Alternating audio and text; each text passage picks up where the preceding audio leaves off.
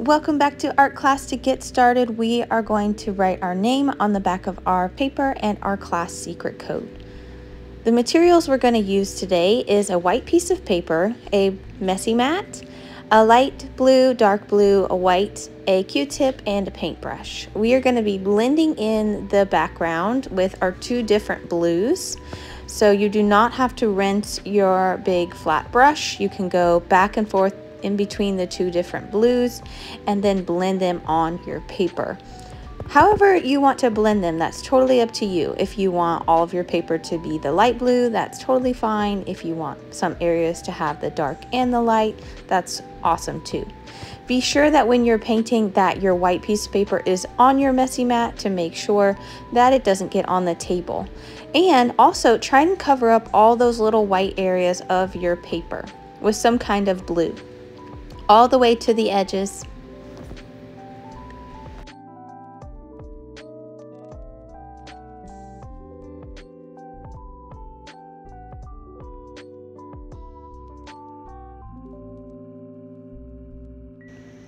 Next, you're going to find your Q-tip and start dipping the Q-tip into the white and adding dots.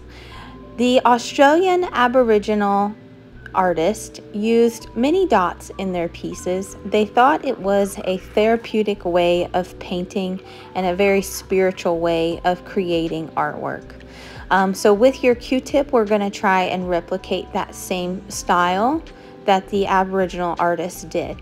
So by dabbing your Q-tip into the paint and then pressing it onto the paper, we will start creating these uniform dots. You can repeat the dots to show some rhythm in your artwork and movement. I'm creating these little waves in my artwork, so it looks like my background is moving by making these dots go in these rounded wave shapes. So I'm using the white, and then I'm also going back and repeating those dots using the different color blue. So I'm using the dark blue to show repetition in that color, and then I'm also using the light blue. You do not need a new Q-tip for this. You can use the same Q-tip, but make sure to start with the white. If you start with the white and then go to the different colors, it will be much better.